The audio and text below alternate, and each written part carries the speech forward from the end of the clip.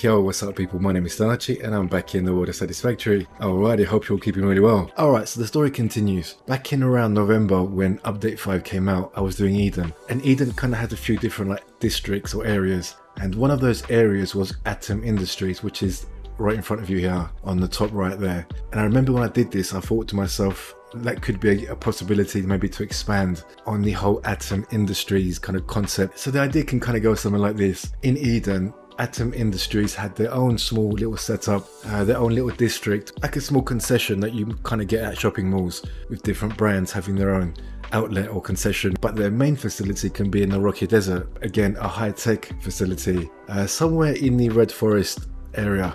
And so that's what I'm going to be doing on this episode. I've done two builds, so we'll be taking all of the basic items from Nero, X3 and the Shard, and we'll be sending them on to a more traditional style factory just to get the bulk of the items done. But once the more advanced items are prepared there, after that part we'll take all those items and we'll head on to the culmination of this whole project into Atom Industries high-tech facility, kind of in the Red Forest area.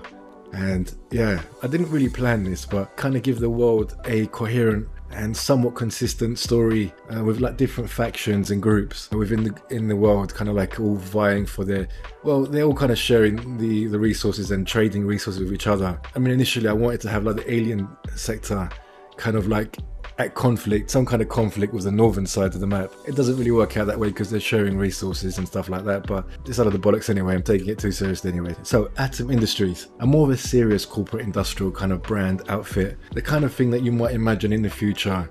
A large corporate industry, very efficient, very cold, very clinical. And am I taking this too seriously? Have I gone too far? Probably, but I'm still going to continue. Anyway, yes, on with the show. Okay, so coming just outside Eden, from this exit here, if we come outside, we have this build that I did some time ago which has a configurable constructor. Just here I've expanded it and I've added a train station, and here we're picking up just a little bit of excess items that are going into sinks at the end of Eden that are not being used. So some rubber, some aluminium casing and a few steel pipes as well. But let's take this little train journey on a fast forward.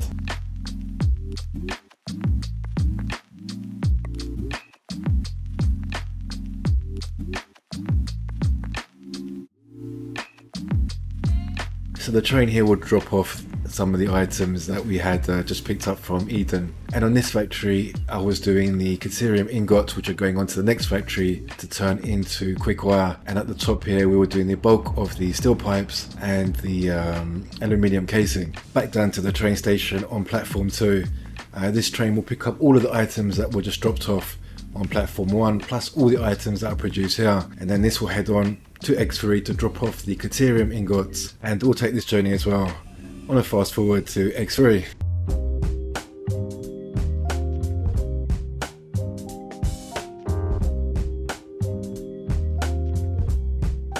The train here will drop off those Caterium ingots, and upstairs they will turn those into quick wire, and downstairs in the basement we are doing some iron and what they call copper ingots, which I showed on the last video, and that heads upstairs to the top 3 floors where they are producing all those stuff into the usual iron and copper stuff. Alright, let's continue the train journey onto the next, well actually the next one is the Shard, which is just there beyond those trees. The train coming from the Shard, which is just coming now in the distance there. I covered that in the last video, so you can see the inside of that on the last video. And that's coming down here as well, together with the train from Nero and from X3, all joined here. Well, we come into the first part of the new build, Atom Industries main facility in the Rocky Desert, which we turn all those items into the more advanced higher tier items. So here we're doing everything from adaptive control units, high-speed connectors, heavy industrial frames. We're also doing batteries, did I say that? Yeah, high-speed connectors, radio control units and crystal oscillators. What else we're doing? Circuit boards, lots of automated wiring as well, encased industrial beams, all that kind of stuff. So I had a lot to fit in this well, I tried to keep it as small as possible, and you can see there that kind of arm stretching out over there where all the machines are. Where I've used a system that I've done in the past where I've got this tool central bus system where all the machines kind of get their feed off of, and which allows to do a very customizable, flexible production unit in a relatively compact space considering how much is going on. in this factory. So roughly 140 machines across roughly 12 to 14 different recipes, I think. To me, it looks like a very serious, as I mentioned, very serious, clinical, clean, cold, hard corporate industry. Kind of looks like a bit like a prison, to be honest. It's not a place I would want to work personally. I don't ever seem to put any attention to the main foot entrance. Right here is the main entrance, but I never seem to use foot entrances. I'm always usually on the train. I mean, to be honest, I'm not going to walk here from on the factory. I'm always going to come here by train, except when I'm on fly mode, of course, which is when I'm building nearly most of the time. But if I'm not building, and then I'm always going to come to each factory by train or hypertube if I've done that, but I haven't done that here. So train will be the main entrance, as it is really on most of my factories. On the front here, I've used quite a few lights behind pillars to try and give like a back glow, both down there and also up here. You can see I've got a lot of lights behind the pillars there, reflecting off the wall, just to add a little bit of ambience, a little bit of lighting effects. Coming into the main entrance, we have of course the train stations, and both the Shard and X3 will come and they'll dock at both these two train stations there, and Nero, the train will come and dock here. So I haven't spent too long on this particular build in terms of design and aesthetics. I kind of dreaded this build, to be honest, because it's the most complicated part of the whole project, and I just wanted to get on with the kind of like production. But I had this kind of open area in the foyer which I wanted to kind of fill in with some random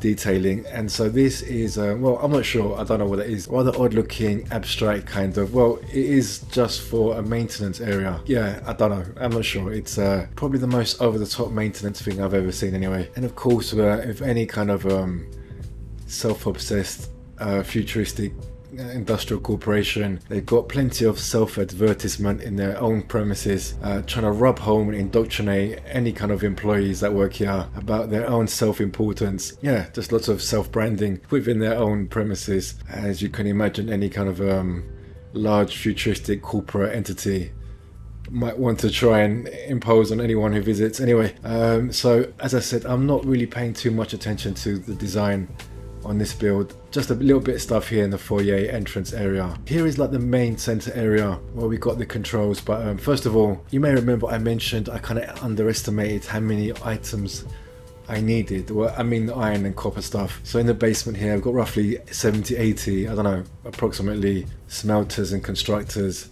producing, again, more like iron and copper stuff, because I did kind of grossly underestimate how many I needed. This whole project has ended up being, I don't know, I haven't counted, but I think 400 or 500 machines, maybe more. All of this to produce 7.5 assembly director systems is crazy if you think about it. But yeah, anyway, on the right here we have a little belt giving us the visibility of all the items being produced in the main area, which we'll get to in a second. Control area, we have a main power switch which we can turn all of the main machines over there on and off, and you've probably seen me use this kind of thing before in various builds where I've got one programmable splitter allowing me to kind of direct all of the production either to a sink or to a train. Alright, so coming on to the main production area here, so approximately 68-70 manufacturers, and the same again for the assemblers. There's 2 rows, so we got downstairs and exactly the same thing all the way to the end upstairs, and got that on both sides again, over here and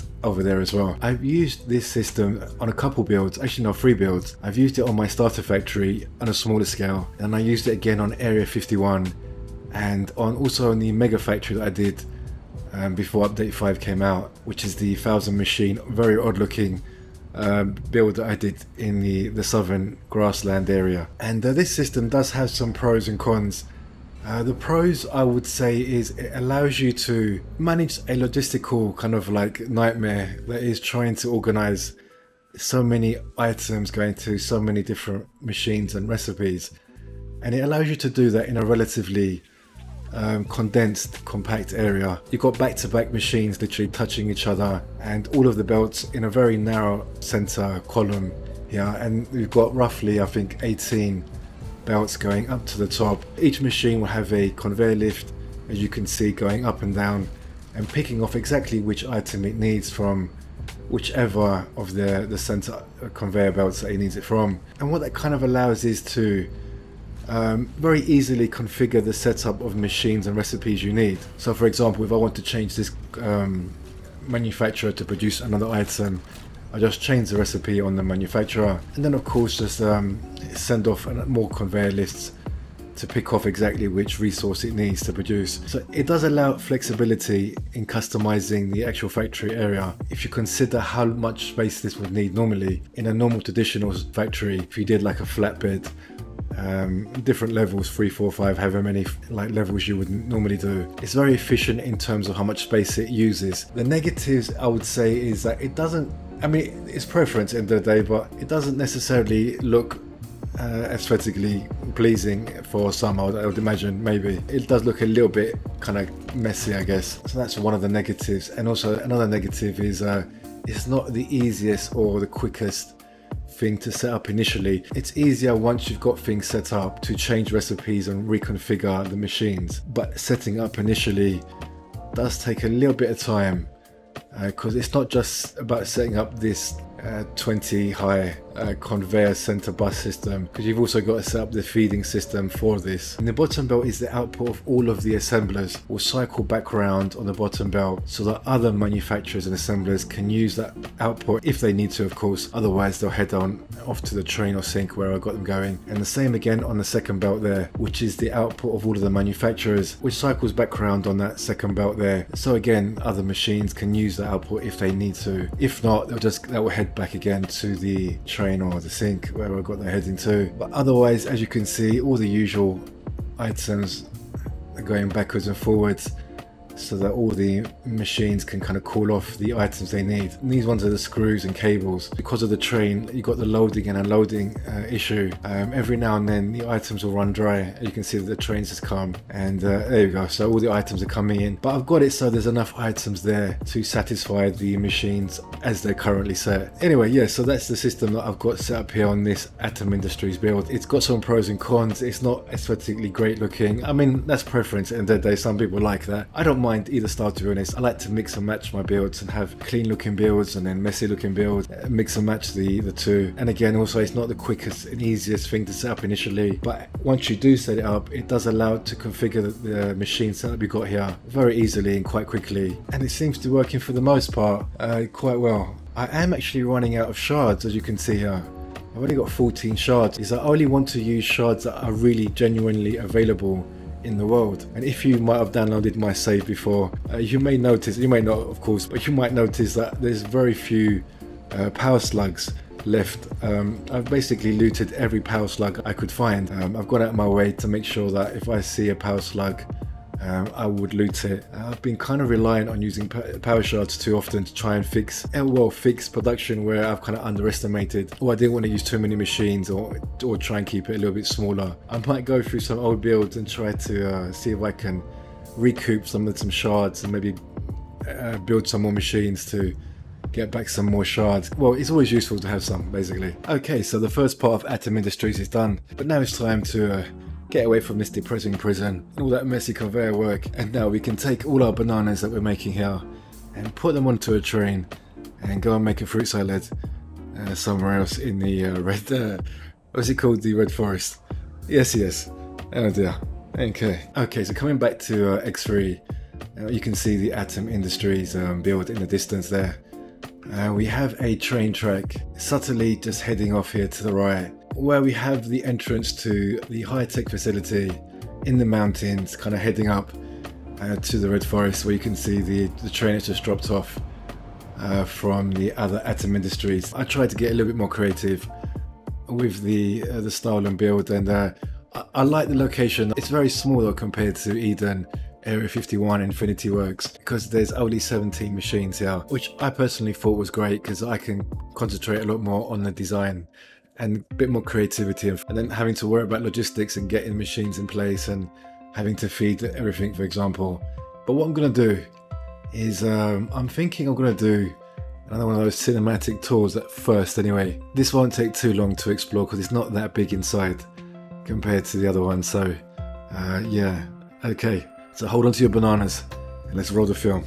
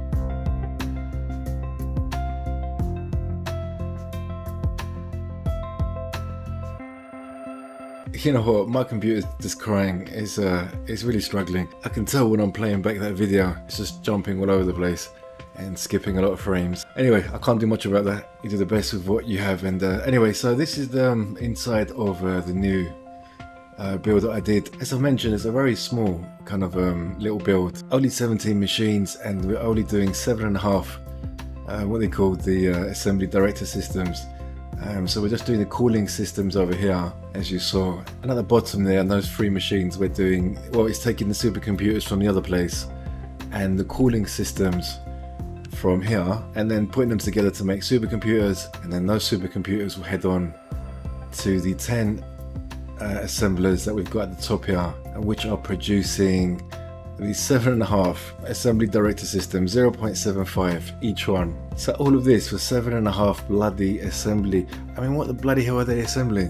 What do? Do they make tea? I take my tea very seriously, so if they make tea, I can justify it to some degree, you know what I mean? But if they don't make tea, coffee, I can deal with coffee. If they make coffee, maybe I can justify it again. I need to know these things, otherwise I'm going to not lose any sleep. I wanted to put a lot more lights around this build.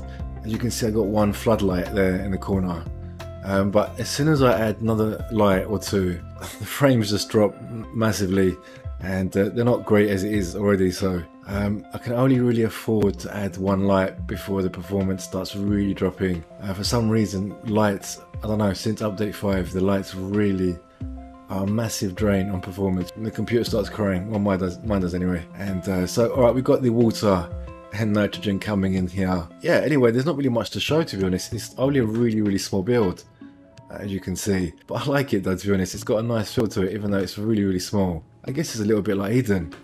Very lush and green. If I could add a little bit more lighting, it would make the make it pop a little bit more, but I'm not willing to get the frames per second dropping below 15 just for a little bit of lighting. One cool thing about this area though, it's got a natural fog, kind of misty, as you can see that you can't see below. I've got nothing down here, it's just literally a foundation, so if you fall down you don't go too far. And I've got a hypertube leading you back here just in case you do fall down. Otherwise there's nothing below except the train station, which you saw at the beginning. You might be wondering what is that meant to be, and that's meant to be, well, that's a glorified kettle basically, and down there I'm making some green tea, peppermint tea, as you can see. Yeah, you put your tea bags at the top here somewhere, and I'm going to stop talking about that rubbish. Anyway, so this is it basically here. Yes. And approximately 500 machines.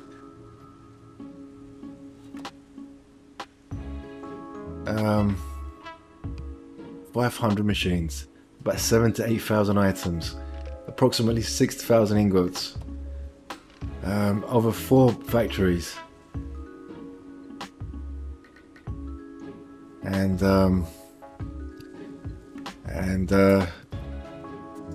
okay, here we go. Yeah, so all of that for this, 7.5 of those things per minute.